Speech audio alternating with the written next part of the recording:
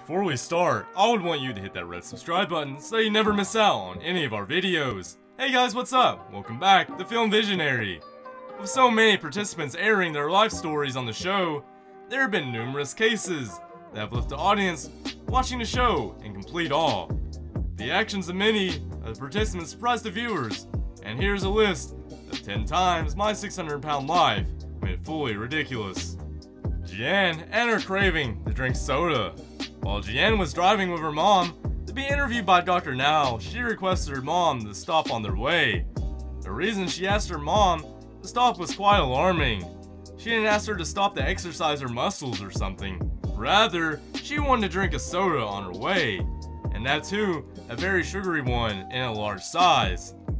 She blamed her craving for the soda drink by saying that she needed sugars to calm down her nerves. Despite her actions and what all she had requested to eat and drink, she still complained about how people looked at her and talked about her when they passed by her car. Robert Buchel. Robert's story aired on the 6th season of the show, and this was the same reason in which he later passed away. Robert initially weighed almost 850 pounds, but due to the supportive nature of his mother and his fiancée, he was able to lose much of that weight. But soon after that, he started building an addiction for painkillers, where he would pull out his own stitches in order to receive painkiller prescriptions. He passed away in the same season due to a heart attack. Betty Jo's cruel husband. A very strange scene to witness on the show was when Betty Jo and her husband got aired on the show, where Betty Jo seemed to be very happy about the fact that she was going to get healthier. But her husband was not so much thrilled because he thought he would be losing his place as the sole caregiver of the couple. Shani and her faith.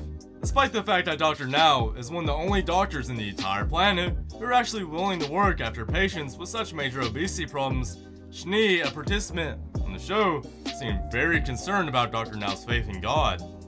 The most appalling of the matters was that Shani was in dire need of help, and without giving consideration to her medical needs, she continuously questioned Dr. Now on his religious beliefs. Her claim was that her being of such a size and her having gastric bypass surgery was all part of God's plan. Fetish for fat women. Comparing slimmer women to hot dogs and larger women to steaks, Zaylen's husband needed serious mental help for his cravings for fatter women. The problem was not in what he liked, but the problem was in fact that he did not wish for his wife to get healthier and better. Despite her strong wish to do so, luckily she was able to split with her husband afterward. But the scene where she moved into tears because of how her husband was treating her is completely awful. Lisa Fleming. Another sad ending from the show. Lisa Fleming had a very strange start where her daughter found literal maggots in her body. She did make many improvements, losing around 200 pounds, but her journey was doomed to end, and thereafter she passed away in her Texas home, with her cause of death still being uncertain. Steven and his addiction to painkillers. Despite seeming to be a normal teenager, Steven turned out to be much more than that. His infamous actions were where he tried manipulating medical staff into giving him painkillers, which made his reputation go down the drain in front of the viewers.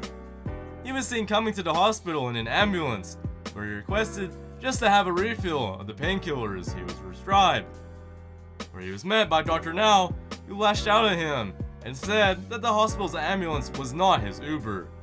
Other hospitals were put on alert for his painkiller addictions. Brittany and her husband moving to Texas. Speaking about being fully determined, Brittany and her husband moved to Texas to make full use out of their weight loss program being offered by Dr. Now and his hospital. As they moved to Texas, it enabled them to have easier access to the services provided by Dr. Now. And Brittany and her husband made it their top priority to start their journey for a better life.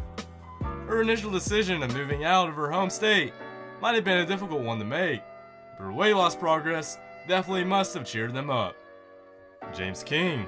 James King's case was surely something to watch, considering the sacrifices his family and himself gave for him to get better. James' daughter even dropped out of school to look after him, and everything seemed to be getting better in his house. But soon after it was discovered that James had actually increased in weight, and that he was not following Dr. Now's instructions properly, Dr. Now even had to call Adult Protective Services on his girlfriend, who would secretly provide James with prohibited food while he was admitted at the hospital. James L.B. Bonner. James was able to build quite some fan following on Facebook, where people would follow his successful journey to a healthier life. James would regularly upload photos of himself getting better, but it seems that physical health is not all that matters. James was tragically found dead, where he had shot himself and committed suicide. The cause of him committing suicide still remains unknown. This brings us to the end of our video. I hope you enjoyed it. Hit like if you did, and don't forget to subscribe to our channel so you don't miss out on our videos in the future. Also, watch the 2 videos on your screen, as I'm sure you'll love them. With that, I'll see you in the next video.